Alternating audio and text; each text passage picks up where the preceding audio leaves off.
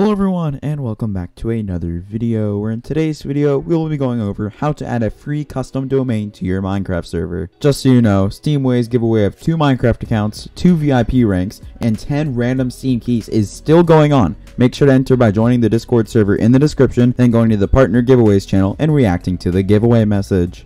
Just so you know, most of my viewers aren't subscribed, so if you could subscribe, that would really help me out. Also, thank you so much for the support on the first video of this series. It is 30 likes as of now, which is crazy for my subscriber count. And I decided to make this video because you liked the first one so much. If we can aim for 40 likes in the first 48 hours, I'll release the next video, which is teaching you guys how to add plugins to this server within this time frame. So please, like the video if you enjoy. And now, on with the video. First off, if you haven't watched the first video in this series, you might need to go watch it to get caught up to where we are right now, so click on the top right hand corner of your screen to watch the first video. However, the method I am using now will work on all servers as long as you do have a dedicated IP address, and if you don't, make sure to join my Discord server and I'll help you personally add a free domain to your Minecraft server. But as you might have noticed when we were using Hamachi in the first server, it gives us an IP address that is kinda tricky to remember. So in order to make it easier for your players to remember the server IP, we can link a domain to the server.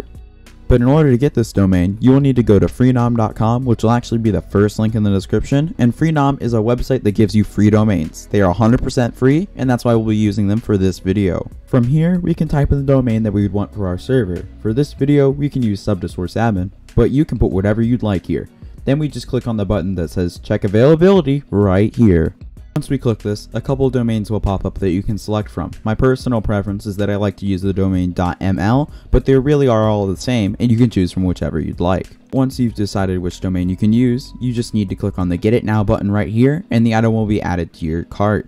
Now all you really need to do is click on the checkout button and go through the purchase process. When you're doing this, I highly recommend you click on the drop down arrow here and click on 12 months just so you won't have to renew this for another 12 months. Now that you have purchased your domain, you should have been taken back to a main screen of Freenom's. From here, click on the Services tab and then click on My Domains. It should take you a page that looks something similar to this, and then you just need to click on the Manage domain of the one that you actually want to edit. From here, you need to click on the Manage Freenom DNS button over here, and it should take you to a similar page that looks something like this. From here, you will have to have your server started and have Hamachi open and running. Go to Hamachi and copy the IP4 address, and to do this, you just need to right click on the top over here and click on Copy IP4 address. Now you need to go back to the Freenom page and paste it in the target section. And under the name section, you can choose what you want to do here. This is what goes in front of your domain. So for the example with the domain mc.publicsmp, MC would be under the name category. For this video, I'll just use MC again, but you can use exactly whatever you'd like to do here. Now, all you really need to do is click on Save Changes and wait from 15 to 30 minutes for DNS servers to update. After waiting a couple minutes, we can now check and see if the domain is working.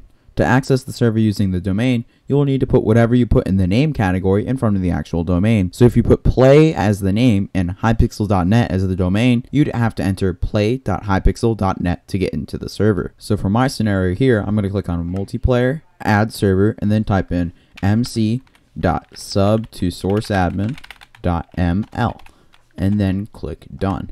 As you can see here, it came up with the same MOTD as the one that has my actual IP. And if I click on here, it might take a second for me to log in, but I should be able to get right into my Minecraft server. But yeah, I really do hope this helped you out a little bit, and I hope you all enjoyed this video. Remember, if you did enjoy this video and want to see more from me, make sure to hit that like button. Like I said at the beginning, if I get 40 likes in the first 48 hours, I'll release the next video, which is teaching you guys how to add plugins to your server within the next 48 hours of this video. Anyways, guys, thank you guys so much for watching this video. Hope you all enjoyed, and I'll see you guys in the next video.